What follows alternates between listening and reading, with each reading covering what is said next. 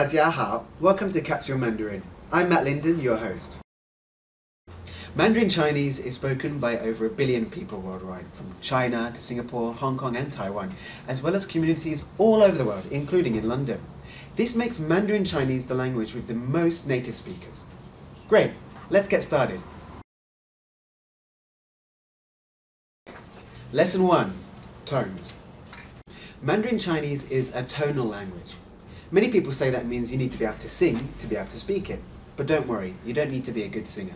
You just need to be able to tell the difference between a few different tones. Mandarin Chinese has 4 tones.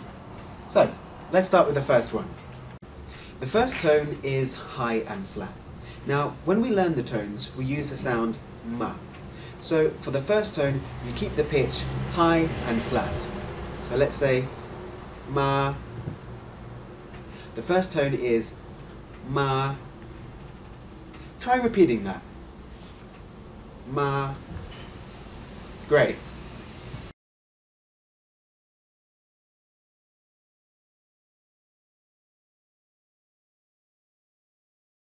The second tone is rising. So you start with your pitch slightly lower and raise the pitch of your voice. So we say ma. Ma. Try saying that now. Ma.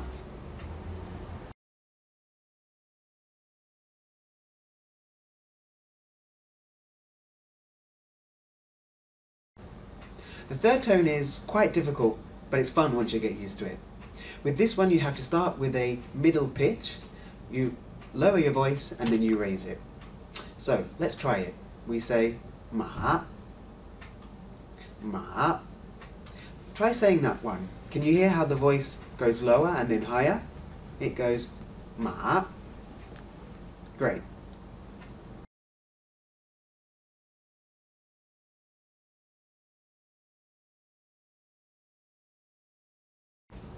The fourth and final tone is very easy.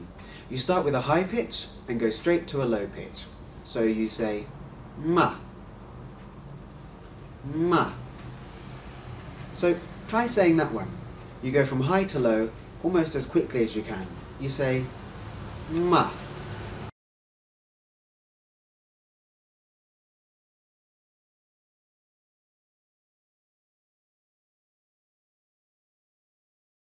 Great, that's the 4 tones.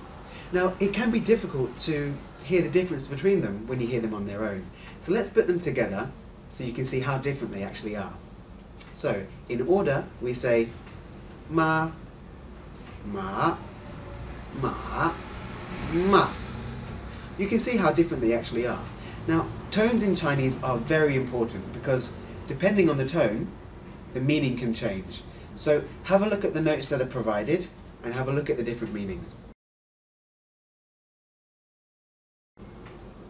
That's all for this week. I hope you're going to practice. Remember, practice makes perfect. See you next week. 再见.